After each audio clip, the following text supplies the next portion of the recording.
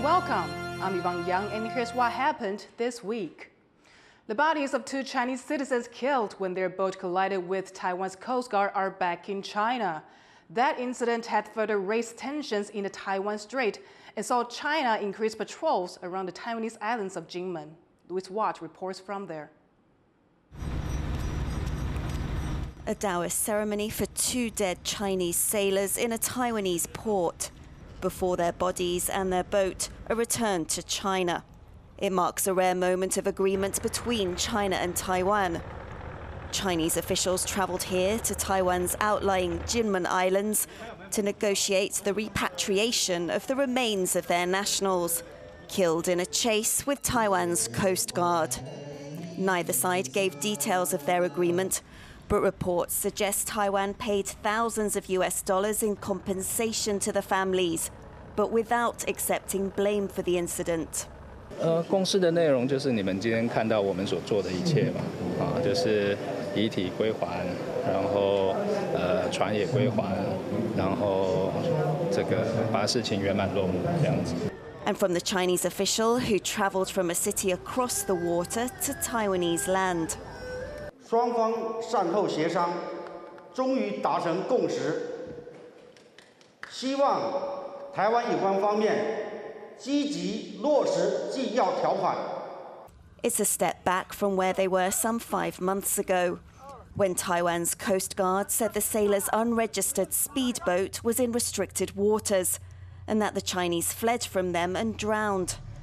China called the incident malicious. Since the incident, there's been an influx of Chinese vessels, including Coast Guard vessels, in the waters around Jinmen. China, which can be seen just across the water from here, says it's simply protecting its sailors. But Taiwanese officials see it as part of a Chinese pressure campaign to get them to accept Chinese claims of sovereignty over Taiwan.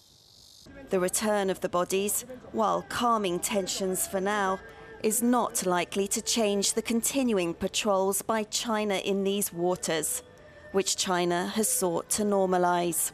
While this argument over the Chinese nationals and their boat has been resolved, Taiwan is left grappling with more Chinese vessels around their islands, a sign of their own restricted space and the pressure China can bring to bear. Alex Chen, Scott Huang and Louise Watt for TaiwanPlus. Japan has returned the crew of a Taiwanese fishing boat caught trespassing in its waters. But questions remain over what exactly happened. John Van Trieste has this report. After nearly 2 days, Japan has released the crew of this Taiwanese fishing boat. From the Japanese perspective, this is an open and shut case of illegal fishing. The ship was caught in Japan's waters, and its owner has been told to pay a guarantee of nearly $10,000 US to secure its 8 crew members' release. 据我国驻日本人员查报，该船因为进入日本与那国岛12里领海内违规作业，遭日本海保厅公务船发现并取缔。 But the Fishers Association at the boat's home port in Taiwan tells the story somewhat differently, although it says it doesn't have the full picture yet. 来求救，就是说日本这跟他碰撞，甚至登船要检查啊。当时的情形应该是船长比较清楚啊。在日本的方面是说我们业界来去捕捞渔获的问题。Taiwanese fishers say there's nothing to worry about as long as they follow international rules. 照规矩，咱的海里来安尼就好嘿。咱若要超过月龄个，干来会惊。你是超过月龄个，唔知会甲你扣。 But this is already the second Taiwanese vessel Japan's Coast Guard has intercepted this month. And Japan isn't the only nation to have accused Taiwanese fishers of breaching their sovereignty in recent years. A bigger question looms as to what extent Taiwan's fishing fleet respects its neighbors. Eason Pan and John Van Trieste for TaiwanPlus. Lawmakers from around the world have met in Taipei for the Inter-Parliamentary Alliance on China's annual summit. IPAC is a group of leaders from dozens of countries concerned about the challenges posed by Beijing. Chris Gorin was there. The Summit for the Inter-Parliamentary Alliance on China, or IPAC, is having its 4th annual conference here in Taipei. It's a group of lawmakers from around the world who say they're focused on confronting China's rise. 48 parliamentarians from 24 countries are joining, which the group says makes it the largest parliamentary delegation ever to visit Taiwan in an institutional capacity. Taiwan's top leaders are participating in the summit, including President Lai Ching-te and Vice President Xiao Kim. The group recently made headlines after it was revealed that lawmakers from at least 6 countries had been contacted by Chinese diplomatic staff about their trip to Taipei. They contacted president of my political party. They asked him to stop me to travel to Taiwan, and he sent a message to them that he cannot stop me. I'm free member of parliament to make decisions. If they think that they can tell foreign legislators where they can and cannot go, they have another thing coming. These are democratically, legitimately elected legislators in different countries, and they're going to go exactly where they are entitled to go. And that's why they're coming to Taiwan, and they are not going to be told by China that they can't come here. This isn't the first time the group has dealt with Chinese pressure. The U.S. Justice Department announced earlier this year that hundreds of accounts tied to the group, including every member of IPAC in the European Union, were targeted by a Chinese state-sponsored hacking operation.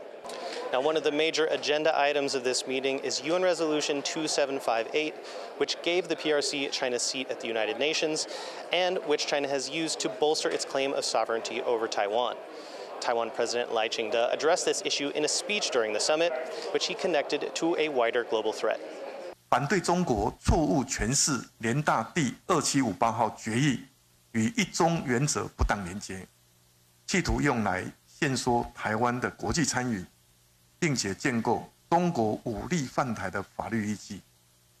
我要强调，中国对任何一个国家的威胁，就是对世界的威胁。 IPAC members say they want this summit to produce a plan to fight back against China's claims on this resolution. After Lai's speech, the IPAC members presented Lai with a map of Taiwan and the Taiwan Strait. All their signatures were on Taiwan's side of the map, a symbolic gesture of their solidarity with the country. These lawmakers now return to their home countries. Well, they will have to see if this global turnout marks a turning point on confronting China and whether they can turn their words into actions. Patrick Chun and Chris Gorin for TaiwanPlus. Taiwan could boost its military spending by 5% next year.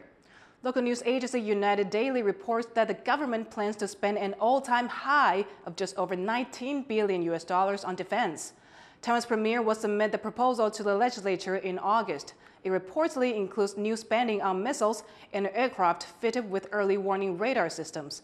It's part of Taiwan's plans to strengthen its military to counter increasing threats from China. A planned liquefied natural gas terminal has been shelved as it awaits an environmental impact assessment. The development has renewed debates between environmentalists and the government. Tiffany Wong reports. Plans for Taiwan's 4th liquefied natural gas terminal are stalling as they once again face an environmental impact assessment. The assessment comes after years of back and forth between the city and Taipower, the state-run company behind the plant. The mayor of Geelong, the northern port city where the LNG terminal is planned, had revoked earlier development plans in 2023, citing concerns about the impact on residents and the environment. 欢迎经济部长郭志辉，还有我们的环境部长彭启明。如果关心世界的议题，也欢迎来访。重要的是，我们一直都是坚守我们的立场，为基隆民众来维护权益。 Plans for the terminal had already been updated to address residents and environmentalist concerns after the previous mayor approved the plan. The development area shrank and was moved to a different location along the coast. But this new plan did not undergo an impact assessment. The Agriculture Ministry says the plan for the LNG terminal had already been thoroughly reviewed and overturned the city's government's decision to scrap the project. 农业部书院会都是依照我们的行政院及各级行政机关书院审议委员会组织规程，其中法律专家跟学者都超过1/2，做成相关的一个决议。Now the terminal is up for environmental impact assessment again. 我们后面会依照目前的机制去询问委员的一个意见，去进行后续环境影响评估案件的一个审查。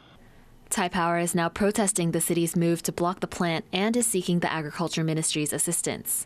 台电当然是认为该怎么样依照法令规定走就怎么走啊。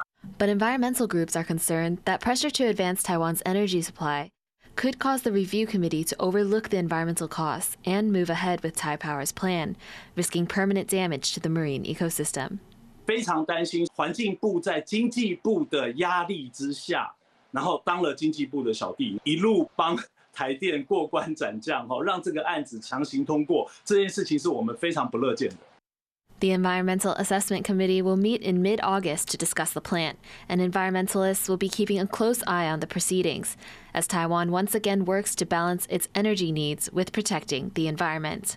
Eason Chen and Tiffany Wong for TaiwanPlus. President Lai Ching-te took to social media on Thursday to throw his support behind a Taiwanese boxer competing in Paris who has been caught in the middle of a gender controversy.